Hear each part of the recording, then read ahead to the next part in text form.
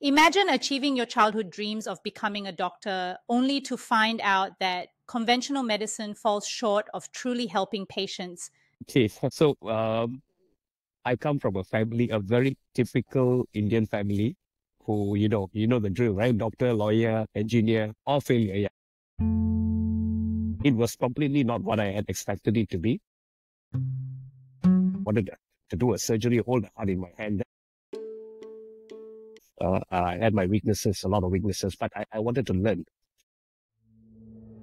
Working for 36 hours, I mean, it just broke me. I was called the worst houseman. We felt like we were the problem. 1,000 patients a day. 1,000 patients a day. You have 2 minutes per patient. And when I raised problems like this up, I became the bad guy.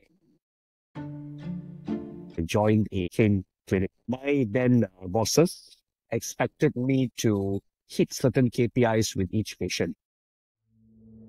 It means I needed to prescribe medication that they didn't need. Running a clinic is definitely not a walk in the park. There must have been weeks where there were no patients. Yeah.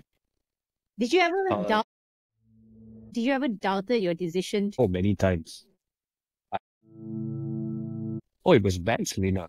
I mean, things got very real. I couldn't sleep at night. I can't tell people that my eyes are open. So I packed my bags and I went off to Sabah. There's no way you're going to get your money back, right? Everything collapsed. One thing that you need to remember is you cannot trust anyone's. Join Disruptive Doctors. I'm Dr. Selina, your host and co-founder of Disruptive Doctors. At Disruptive Doctors, we're building a platform to help doctors like you impact healthcare differently. In Postcall, we dive into the untold stories of doctors who are breaking the mold, trailblazers who are redefining what it means to be a doctor. This is Postcall Beyond the White Coat.